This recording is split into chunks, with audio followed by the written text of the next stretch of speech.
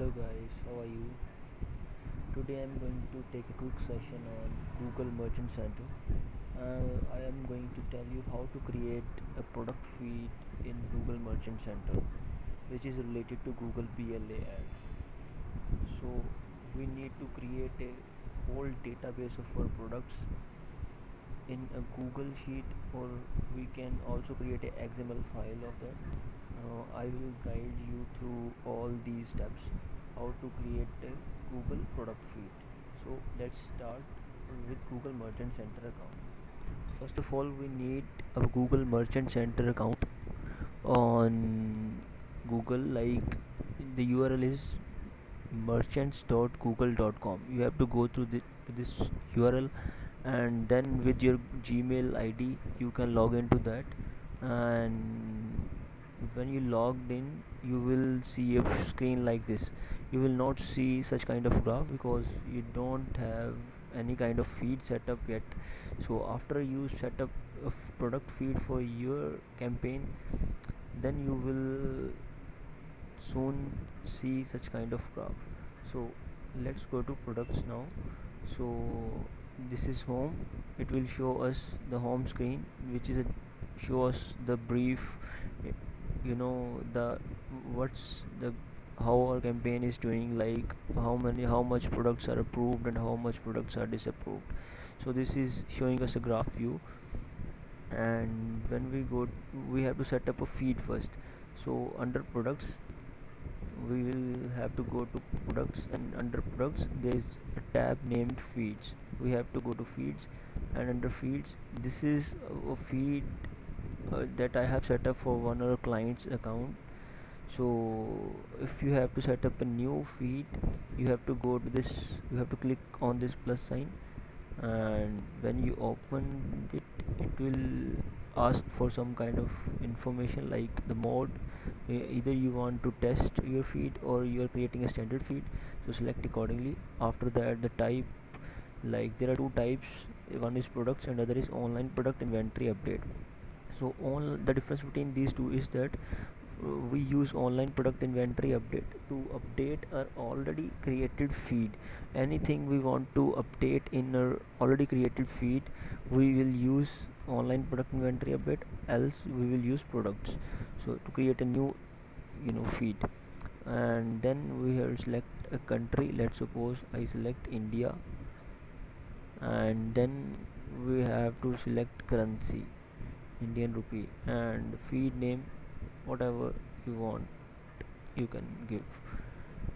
Then there are three options to upload your feed, and the first option is Google Sheets. I prefer Google Sheets always, so I love to use Google Sheets to upload my feed, because we can just we have to change whenever we want to make any change in our product feed. We just have to edit our Google Sheets, so nothing else. So, and the second is scheduled fetch. I don't recommend this right now. So let's go to another, that is upload. In this we can upload a XML file, or you will keep a file of we can keep a file on our computer, and then we will upload it from there. Currently it is supporting XML file upload. It is not supporting CSV or XLS files right now. So I prefer Google Sheets. Select Google Sheets from here, and then will click on continue. Then it will ask for generate a new Google Sheet, or you want to use an existing Google spreadsheet. So select accordingly whatever you want. If you have already created a spreadsheet, then you can edit the things you want to edit in that sheet. Else you will select generate a new Google Sheet, and it will open up a new sheet when you click on this. And this is advanced setting, and this is asking for whether you want to enable your feed for shopping. Yes, I will click it, yes, because ultimately the goal is to show these products on shopping ads. So create and upload schedule. If you want to create a schedule, like how frequently you want to fetch your feed from that sheet. So Google will accordingly, according to your schedule, fetch that sheet at the time set up by you. So after doing all these things, selecting all these things, you will have to click on save. Once you save and selected a generate a new Google spreadsheet from a template, then it will open up in a new window like this. So like this is a Google Merchant Center feed I have already created for one of our client. It will ask for information like ID, the product ID, whichever you have set up in your, on your website.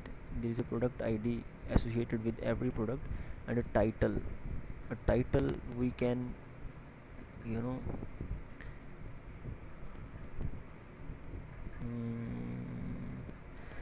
sheet 2. So here it is. ID identifies each, it is required to identify each product. ID must be unique to an item across the account, and the product must maintain the same ID over time. And the second thing is title. So we have to give a small title to our product, like I have given to multivitamin energy capsule for men. So this is one of our product, and then we describe a little about this product, what we are selling in this product, what we are, what's the feature of product we can describe over here in the description tab. And then the link of product, our website link. It is a URL of our website where the product is listed. So, and under condition, there are two types of condition. One is new and the other one is, you know or used, or you can say. So this is a new item, so I have selected a new here. I have write a new, and then the price, whatever the price is associated with this product, and the availability, either whether the product is in stock or out of stock, you have to mention in this tab. And then image link. So for every, product, this is a link to our product on our website, so we have to mention that link here. And then GTIN number, there is a GTIN number of our barcode for every product, so we have to mention that GTIN number here. And then the MPN number, this is also a kind of, the ID, product ID. You can also mention a product ID here, or if you have a separate MPN number listed for each and every product, then you can mention that MPN number here. And then the brand name of which brand you are selling a product, so you have to mention the brand name here. And then this is Google product category and product type. Google product category, so how you can, find out under which category your product falls. You will have to go to Google and search here. Go to google.com and then search here Google product taxonomy. You have to search Google product taxonomy, and when you click on this, you will get all the categories. Like you see, this is all categories that Google, supports. So you will have to find out under which category your product falls, and then mention that category here in this tab, Google product category. And then product type. So there are, like I have, the categories health and beauty, healthcare, fitness and nutrition. This product falls under this fitness and nutrition category. And when I say product type, so product type is vitamins and supplements here. So uh, this is how we can, mention these all things. So this last one is promotional ID. So this is associated to all promotions that we are giving to our on our products.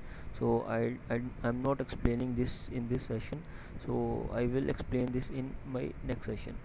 So when we created this, feed, then we have to save this. Just do control s, it's already saved when you have written something, because it's a Google sheet, so it's automatically saved. So when you go to, your feeds data, I have not created or completed this task of feeds because I have already created a feed for my client. So when you go to that feed, this the feed created by you will show under this products tab in feeds section. So whenever you have created, you have done with your Google Sheet and your Merchant Center feed, whenever you're done with this thing, you just have to close this and come back to Google Merchant Center, goes to feed tab, and there you will see your feed here. You just have to click on this, and what you have to do is click on fetch now. I'm not doing this right now because my items are already processed. So you have to click on this fetch now. So once you fetch your items, you will have to wait for 1 or 2 days, and then you will see in the diagnostic tabs how many products, how many of your products are approved and how many of your products are disapproved. Like here it is showing disapproved products are 5 products, and under active it is showing 9 items. So 5 of my products are disapproved and 9 of my products are approved. So I can run my ad for these 9 products, and the rest of products, they are under review, and once they are reviewed manually by Google, and they will get approved soon, and then we can run ads for them as well. So this is a quick session on Google Merchant Center account and how to set up your product feed in Google Merchant Center account. I hope you guys like it, and if you like it, then please share this video and click a like button under. Thank you very much.